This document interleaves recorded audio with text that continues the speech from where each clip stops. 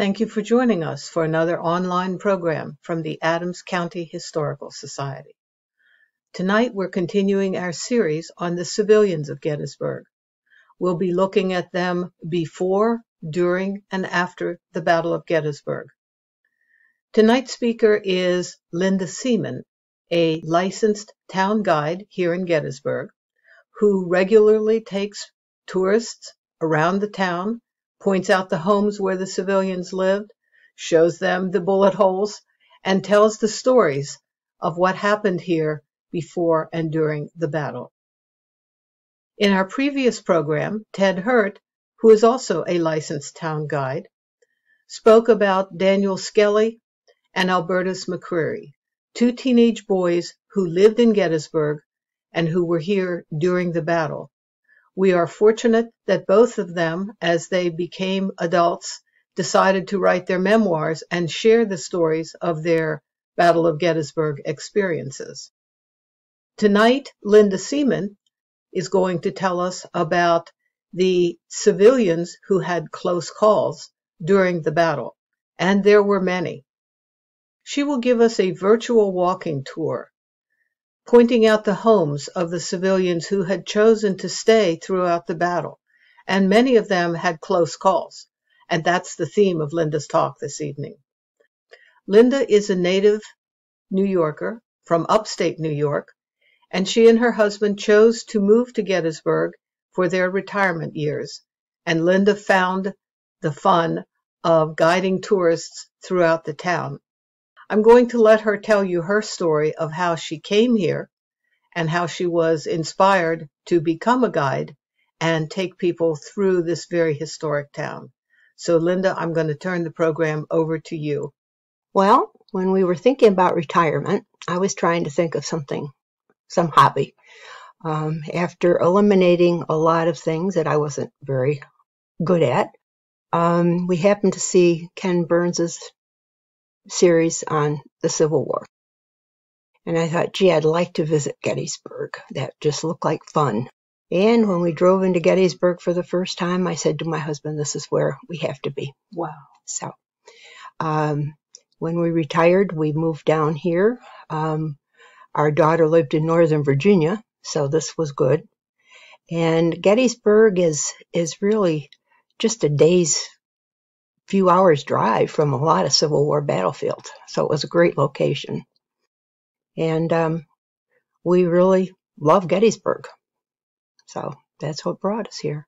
So how did you find out about the licensed town guides and become one yourself? Well, at first I considered the battlefield guide thing. A lot of the battlefield guides, though, started when they were kids. I mean, they spent years studying the battle. I was new to the game and found out I really didn't know a lot about the battle part of it, and decided that, you know what, I found the civilian experience so much more interesting. So I decided to focus on the civilians, and I just find their stories are fascinating. So we settled on being a licensed town guide, and I've loved it. Tell me about some of your favorite experiences. What do you like about it? I liked showing the kids, talking to the kids. We would do school groups, and we would show them where a lot of the artillery shells were in the houses, and they got a kick out of that. My one experience I remember very well is when I had a Boy Scout troop, and I gave them each a name of one of the local kids in town. And then I gave the tour and told them what happened to each one of them on the tour. And it was really cute because I heard two of them talking. He said, I lost an arm. The other kid said, I died.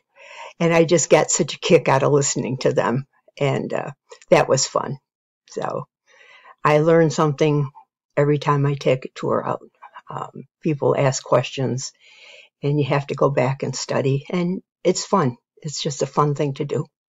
Thank you.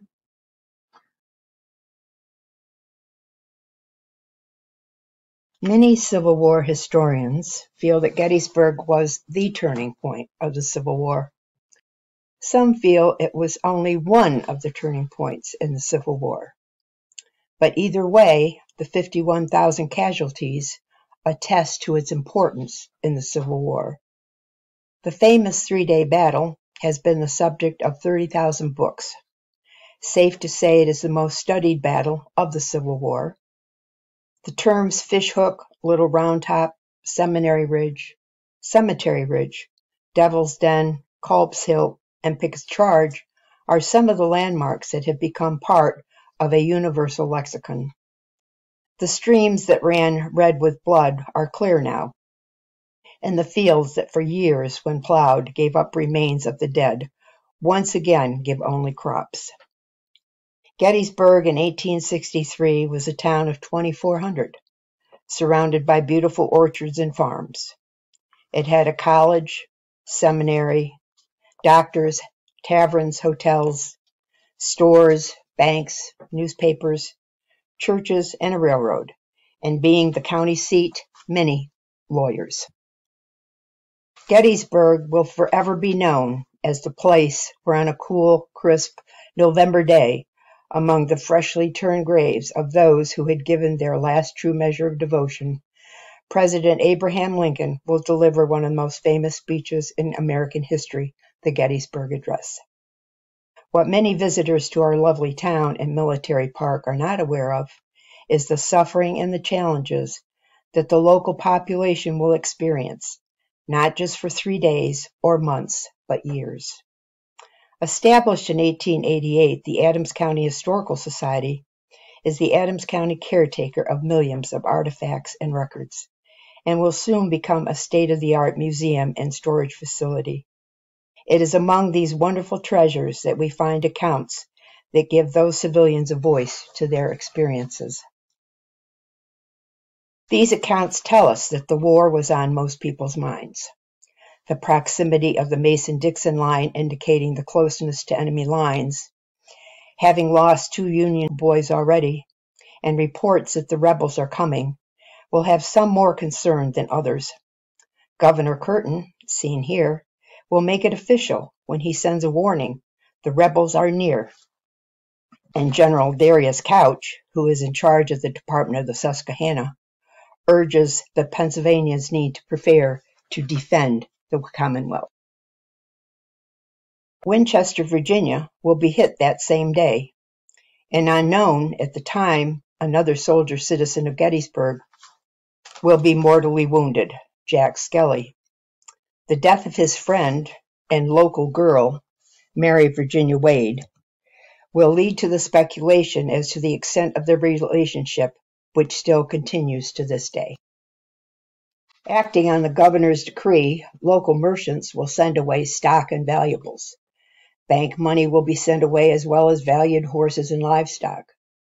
The frantic preparation will increase the anxiety.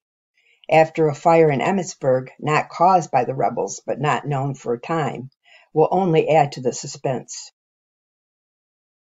On June 17th, some 83 men from the town, college, and seminary will respond to the governor's call enlisting in front of Alexander Bueller's drugstore on Chambersburg Street. They will take a train to Harrisburg, and for just a week's training, they will become the 26th Pennsylvania Volunteers.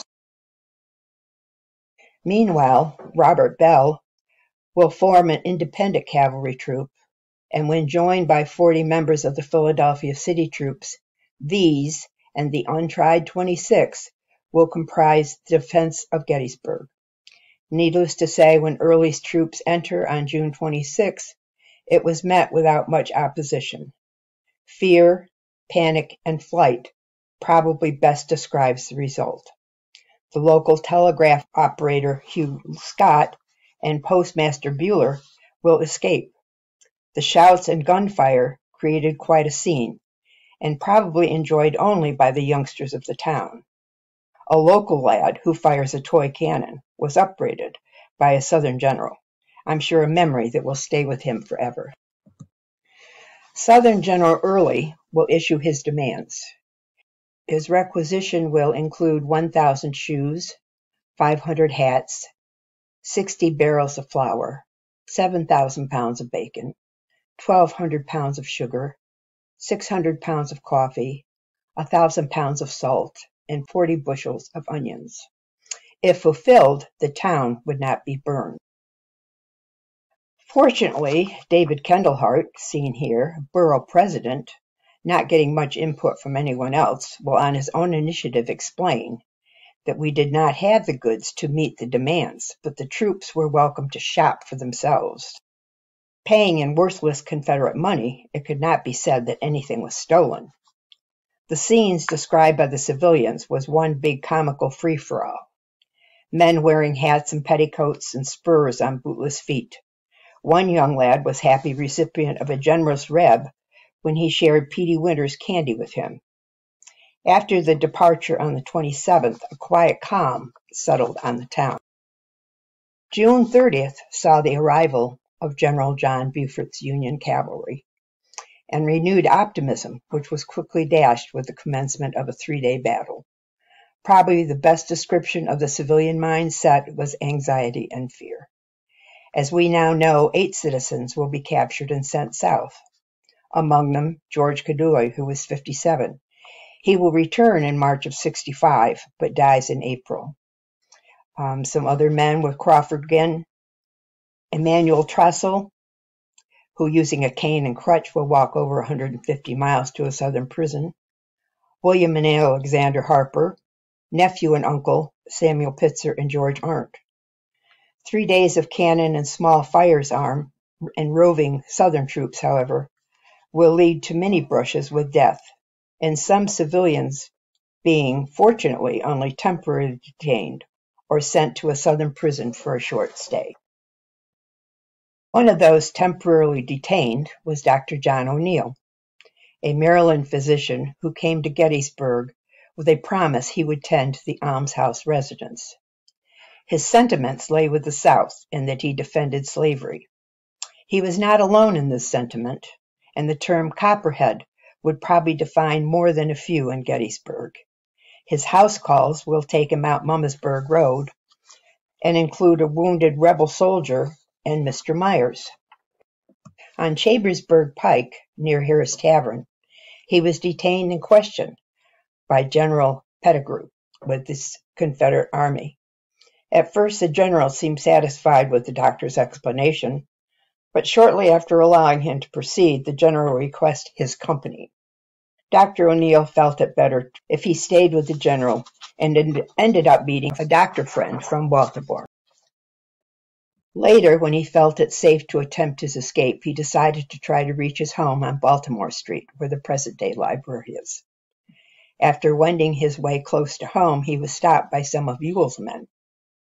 Upon promising a bottle of whiskey if given an escort, he will make it home safely.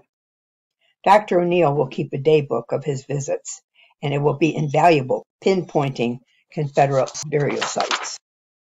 Another local man faced possible capture. Dr. Luther Stover and his wife Elizabeth McConaughey Stover lived on the southwest corner of the square, which for many years was the house of Bender. Elizabeth's father built his home in the early 18-teens. They rented out the bottom floor to John Schick as a dry goods store, and they lived on the upper floors. Professor Stover was accosted on the street by General Early, who wanted to take him along to question him. He said he was concerned for his family's safety that night, but promised to turn himself in the next day. Fortunately, the withdrawal of the Confederates saved him from further issue. The building will be used temporarily by the Christian Commission after the battle. Another member of the McConaughey family, Hannah McConaughey McLean, and her lawyer husband Moses, lived only a couple of doors south of the Stovers' present-day Christmas house. She busied herself performing household tasks. Having decided the heavy feather mattress they had brought down for their daughters to sleep on was too hot, they decided to put it in the garret until fall. While waiting for assistance, an artillery shell, probably from Cemetery Hill, pierced the wall next to Hannah, rolled down the stairs. She's covered in dust and feathers, and I'm sure it took her a few minutes to realize that she had avoided death as the ball had not exploded. This is a picture of the McLean house, and there is a shell visible on the side of the building.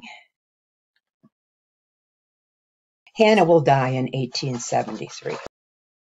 Around the corner on 22 East Middle Street, her son William and his ill wife also had a narrow escape with death when, after shortly leaving her sickbed and he trying to satisfy his curiosity, will barely avoid a bullet entering the house and striking the footboard. A few days earlier, William's daughter Mary serenaded some Southern soldiers with the song "Hang Jeff Davis from a Sour Apple Tree." Fortunately, these soldiers took it with a sense of humor, and no one was arrested. Henry Staley, editor of the Democrat Compiler newspaper, had the misfortune of having made a political enemy of David McConaughey, a Republican. A Colonel Dudley of the 19th Indiana had sought help, and after taking him in, Staley will enlist the aid of the Southern surgeon from the courthouse. After the battle, he was arrested for revealing Colonel Dudley to the enemy. According to him, charges were made by Mr. McConaughey. Sent to Fort McHenry, Mr. Staley will eventually be released, but will be rearrested several more times. The Compiler, located on Baltimore Street, is marked by Penelope, a cannon that was shot off to celebrate a Democratic election win. Having been overloaded, it will explode in 1855. The breech buried in the sidewalk has been there since. Mr. Staley will die at the age of 69. He will be buried in Evergreen Cemetery, on whose board he served for several years. Ironically, he is buried within 35 feet of his nemesis, McConaughey. A number of local men and boys, anxious to get on the excitement, will venture up to their roofs to observe the fighting. One of the best observation spots was the Fonestock dry goods store, owned by three brothers. Once the bullets started whistling past their heads, self-preservation kicked in, and the decision to keep their heads down was made. Daniel Skelly, the young employee, will also invite the 11th Corps General O.O. Howard, temporary battlefield commander, up to observe the fighting. Skelly will one day own the store. The store will also house the Sanitary Commission after the battle. The George Little family on West Middle Street and 8 neighbors will gather in the small rear room. Shells began falling all around. 2 will hit the yard. Asked what to do, George replied, "Pray." The present-day house incorporates the historical and a newer addition. The outside cellar entrance probably discouraged them from going down sooner, but when a shell hit close to the door, they rapidly left for the underground sanctuary. Praying must have worked, for as soon as they were gone, a shell will explode and destroy the room they had just left. George died in 1878 at the age of 71 and is buried next to his wife Christina in the Evergreen Cemetery. Salome Elizabeth Myers, Sally, she known to her friends, and her family, lived on High Street, a few doors west of the St. Francis Xavier Catholic Church. The home, rented by her father Peter and mother Hannah Sheeds, looks much like it did in 1863. Sally was a young schoolteacher and admitted to being sickened by the sight of blood, but will attempt to help out when the church becomes a hospital. Upon entering the church, she will see a severely wounded soldier. Asking if there's anything she can do for him, he replied, "No, I'm going to die." Upon hearing this, she will leave the church, sit on the steps and cry, saying she couldn't do this anymore. The doctor will come out and beg her to come back because they desperately need it. She will resume helping to take care of the wounded. She will have the young man that she first met move down to her home, where she will take care of him personally. She will lay on the floor next to the couch where he was and fan him because of the heat and humidity to try to make him more comfortable. After doing this for just so long, she was beginning to get cramped, and immediately after standing, a bullet went into the floor where she had been laying. Unfortunately, Sergeant Alexander Stewart of the 149th PA will succumb to his wounds. The next summer, his widow and brother will visit her and thank her for taking care of their husband and brother. Sally will ultimately fall in love with his younger brother, Henry. They will eventually marry and move to western Pennsylvania, where he will be a minister. Unfortunately, Henry had been wounded in the war and will die from his wounds before Sally gives birth to a son. Sally will return to Gettysburg and resume teaching. Her son Henry will become a doctor. Sally will be very active in and elected treasurer of the National Association of Army Nurses. Not being an enlisted nurse, this would be quite an honor. She dies at 79, a little over 100 years ago, in January 1922. On her tombstone are the dates of her birth, marriage, parted by her husband's death, and reunited when she dies. She is buried in Gettysburg Evergreen Cemetery with her son at her side. Descendants still live in Gettysburg today. Her diary will be published entitled The Ties of the Past, The Gettysburg Diaries, 1854 to 1922. The house on the northwest corner of High and South Washington Streets has the distinction of being hit 3 times by artillery shells. The Foster family had several close encounters. Catherine Foster's father had been assaulted by a Confederate soldier who demanded money. They didn't get much and fortunately left without harming them further.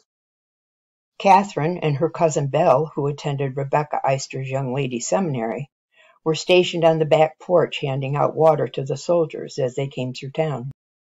Fortunately, they abandoned their post before narrowly avoiding a shell that demolished it. 2 more shells will hit the home, and again she will escape harm, as will the doctors who were boarding there. Catherine, known for her caring and charitable nature, must have been a very blessed girl.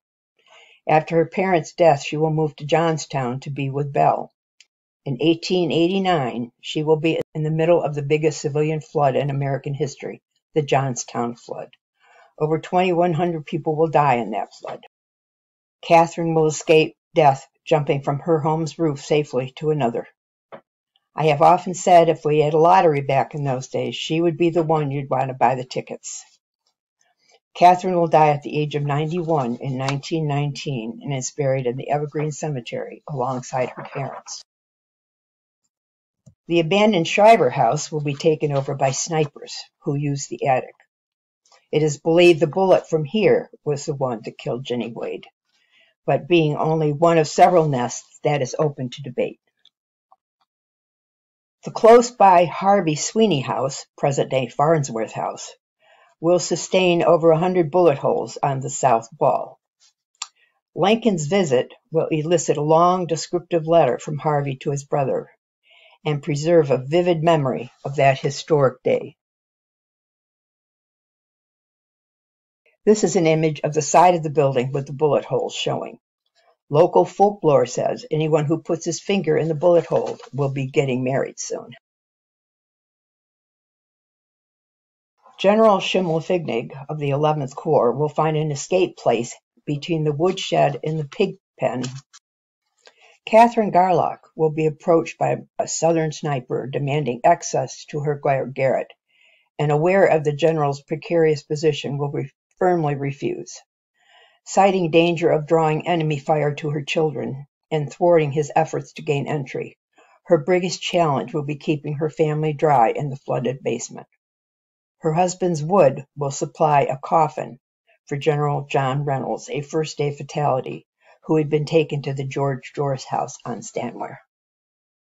The unfortunate tannery owner, John Rupp, will be caught between the lines, with the Rebs occupying the north and the Union will occupy the south side of the house, while he is literally trapped in his basement. The 1863 house was one of 5 identical homes, all in the same area.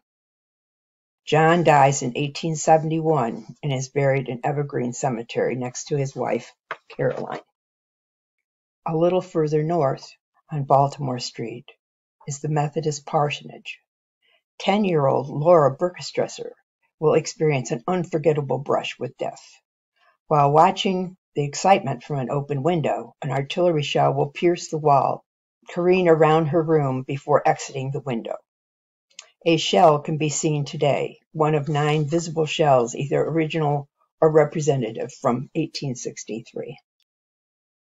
A local pastor must have really put some faith in the Lord's protection. The Reverend Andrew Essick will station himself in the St. James cupola on the corner of York and Stratton Street and watch the action. When the church is torn down, dozens of bullets embedded in the wood were found. Mary Thompson lived on Chambersburg Pike and will be surrounded by fighting men. Born in Littlestown in 1794, she married Daniel Sell and had 3 children. Her daughter Hannah will live down the road. Mary will wed Joshua Thompson and bear 5 more children. Her husband will eventually abandon her. Her small stone house will become known as Lee's headquarters. Thaddeus Stevens, a local lawyer, will purchase a house in trust for her, where she will live until her death in 1919 at the age of 91. She cooked and cleaned at the seminary for many years. She is buried at the Evergreen Cemetery as well. On Chambersburg Pike sits a wonderful example of Victorian Gothic revival known as Carpenter's Cottage. The architecture, the building, is the scene of a dramatic confrontation on July 1st, 1863. At the time, this building was Miss Carrie Sheed's Oak Hill Seminary School for young ladies. Colonel Charles Wheelock, 51, was commander of the 97th New York. He was tall and strong with a heavy frame, a generous and influential man, but not blessed with great health. The Oneida County 97 New York boys fought with Baxter's brigade, and Wilcox will find himself captured and under arrest at the Sheed School. When demanded that he surrender his sword, Colonel Wheelock, being a very determined man, threatened to break it, infuriating the rebel and the thought of being shot. Miss Carrie, at her own risk, will intervene and calm the heightened temper. While the officer was distracted, Carrie will hide Wheelock's sword in the folds of her skirt. When the officer returns and again makes his demands, Colonel Wheelock says he surrendered it to another Confederate. Colonel Wheelock will escape with the aid of a local family and will return for his valued possession, a gift to him by his men. In the foothills of the Adirondacks, in a small-town cemetery of Boonville, my husband's hometown, and where I worked for 5 years, there is a beautiful monument to that same Colonel Charles Wheelock, where he was considered a Civil War hero and local celebrity. It is ironic that on our first visit to Gettysburg in 1991, one of the first stories we heard was of our local hero in a town over 355 miles away from home. Our battlefield tour guide was local history professor Colonel Jacob Sheeds, an ancestor to Miss Carrie. We were unaware at the time that our guide was considered among the most preeminent citizens of Gettysburg. Colonel Sheeds was extremely proud of his local and Civil War connections. He passed away in 2002 and rests among some 75 Sheeds members in Evergreen Cemetery. In Colonel Sheeds' words, the nation was born in Philadelphia, but was preserved in Gettysburg. I would add, thanks to the Adams County Historical Society, the experience of the civilians who came before us will be forever preserved as well. Thank you. Linda, thank you for giving us your tour of the town. What a fun way to do it, by looking at the homes where these people lived and hearing the stories of the individuals. Now, I understand you had a second career here in Gettysburg as a volunteer at the Adams County Historical Society, and you were lucky enough to be there when Dr. Gladfelter was the head of the society. You spoke so warmly about him this morning. I wish you would share some of your stories with our viewers. Dr. Charles Gladfelter was a very special man. He used to tell us that we could call him Charlie, but I didn't feel comfortable calling Dr. Gladfelter Charlie, so we called him Dr. G. And the thing that was nice about having Dr. G when I volunteered on Fridays, along with, we used to call ourselves the Fabulous Four, is if we had a question, all I had to do was ask him if we had this or not. And if he said we had it, then you'd go look. If he said no, we don't, then I knew I didn't have to worry about it because Dr. G knew what was there and what wasn't there. The man had a range of knowledge that was unmatched. He did books on the churches, the manner of Mass. He was just such a knowledgeable man.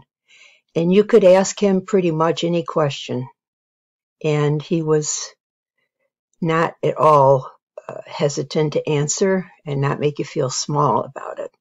The only time he was angry was when somebody got something wrong and it was in a book. Then you would hear about it. But otherwise, he was just a very warm, lovely man. Thank you. Miss him a lot. Thank you.